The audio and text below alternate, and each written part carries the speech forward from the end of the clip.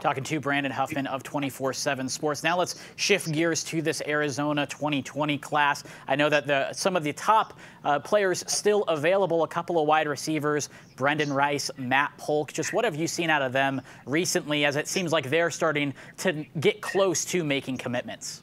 Yeah, it seemed like Polk looked like he could be getting close to a decision earlier in the spring. Oklahoma State, where his dad played, is still a big factor in his recruitment. Cal had an official visit from Polk. They're still weighing heavily in his decision. So a decision could be coming at some point for him. Brendan Rice, on the other hand, he was all set to make a decision. I think he had said kind of late May, early June as kind of his ideal timeline for a decision. Took an official visit to Colorado the last weekend of the spring official visit period, then decided to push back his recruitment, but did take an unofficial to Michigan during the summer, and then was back in the Big House for their season opener against Middle Tennessee State. Raved about the visit. I think Michigan's in a very, very good spot for Brendan Rice. I think that, he's still going to be looking at some of these other schools. There was a lot of buzz early on for Oregon. Colorado made a big impression on him when he held that official visit. And right now, I think Michigan is the team to beat for Brendan Rice, but it's still a long way to go. There's other teams that are recruiting him that continue to try, they're not giving up hope yet, and they're kind of hoping that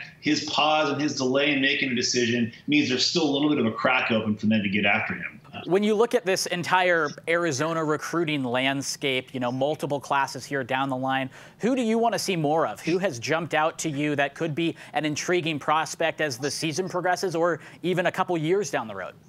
Well, I would say I'm really looking forward to seeing more and more of Quentin Somerville over these next couple of years.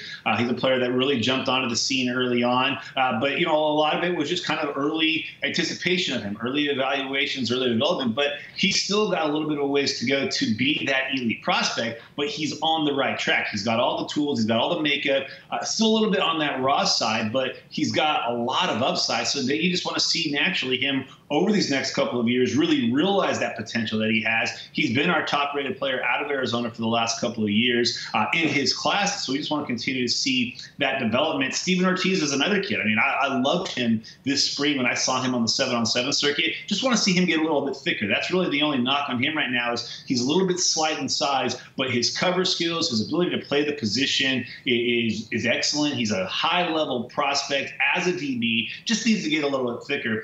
I'll tell you, the guy who's actually, I think, a top 3 player in the state right now, I'm just looking forward to seeing, period, is Tosh Baker. And I'll get that chance to see him when Pinnacle plays the Eastside Catholic. Obviously, we know that he's an elite prospect. He had offers from all over the country. He's headed to Notre Dame. He's the number 3 tackle in the country, an elite athlete playing basketball as well. But other than his football film, we haven't seen him do much football during the offseason because of AAU basketball. So I'm looking forward to the chance to see him in person. And he's going to, like I said, have that opportunity to really showcase his skill set against the number 1 prospect in the country, who's a defensive lineman, JT Tuimoloau. I'm probably most eager to see a guy who's a senior right now, who in 4 months from now will be probably off to college as an All-American. But I just want to see how good he looks, because that 6'8" basketball player, getting a lot of comparisons to another former Notre Dame lineman from out this way, who played basketball in the offseason, in Ronnie Stanley. But there's a lot of people that think Tosh Baker might be better at that same stage. I'm looking for that opportunity to finally get to see that in person myself. Brandon Huffman, there is a reason you are the best in the business. Thanks so much.